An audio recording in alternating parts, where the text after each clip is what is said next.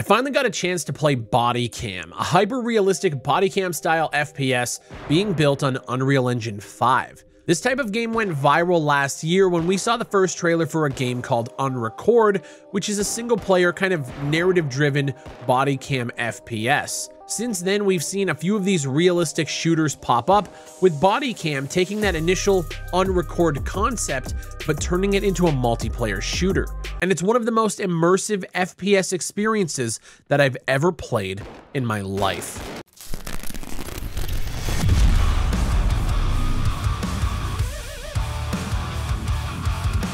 Truth be told, I wasn't sold on the game style when I first saw Unrecord. The gunplay looked clunky, the player controller kind of looked abysmal, and I wasn't sure how the controls would translate to a mouse and keyboard, and needless to say, I was 100% right in my concerns.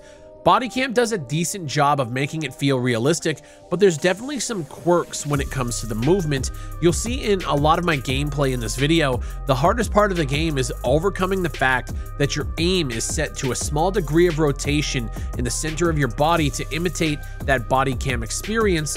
And when you rotate the mouse one way while moving your character in the opposite, it creates a strange feeling, one that you can break like this almost instantly in its current state. But once you get it down, you can manage it enough to where you can remain competent in firefights.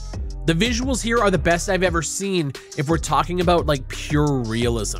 Keep in mind, a lot of the environments in this game are asset packs built to showcase the power of Unreal Engine, and they haven't really been changed at all. So when you're talking about multiplayer level design, there really isn't a lot of design going on here. The maps do look gorgeous, but for the ones I was able to play, they kind of just play like trash. But it's because they aren't built to play well, they're showcase maps from the Unreal Marketplace. The game right now doesn't have a loadout system, so each round spawns you with a random weapon to use. The weapon models look fantastic, and with the realistic depth of fields and the blur effects on them, it really brings you into the experience. On top of that, as the rounds continue on in a match, the game goes from day to night, so you could be starting in the middle of the daytime, and 5 or 6 rounds in, you're in pitch black, needing to use flashlights, and it turns into a literal horror game.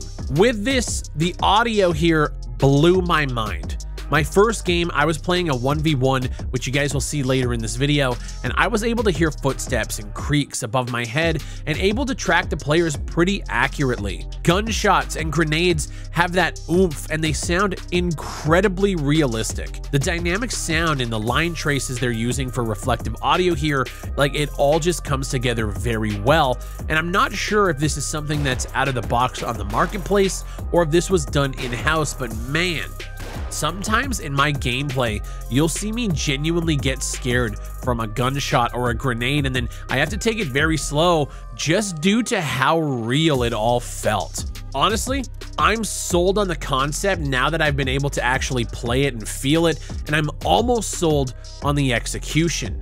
The worst part of this test has been the servers, which is why they're doing a 24-hour closed test. I've yet to be able to finish a game simply because I end up either getting disconnected, or the other people get disconnected, or the server just shuts down completely. So for a stress test, I'm sure that they've received a ton of great info that they can use to make the game better. I'm also not sure if I'm sold on the idea of a team deathmatch style game. I want to see some objectives actually get played here. Right now, it's a very simple concept, which, don't get me wrong, I do enjoy, but what I'm not sure of is the staying power of a game like this when you don't have really anything going on outside of just shooting weapons.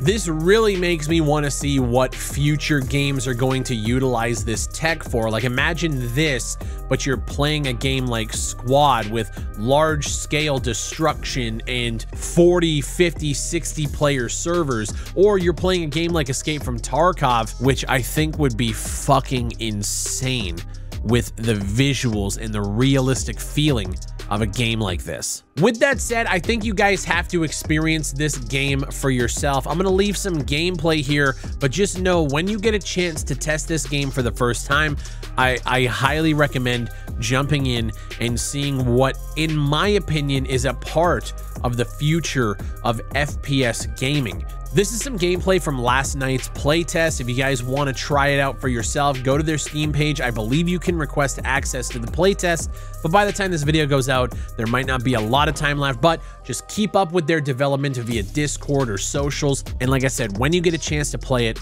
you gotta jump in. My name is Big Fry. Leave a like on the video if you guys enjoy it. Subscribe for more FPS content, and this is Bodycam.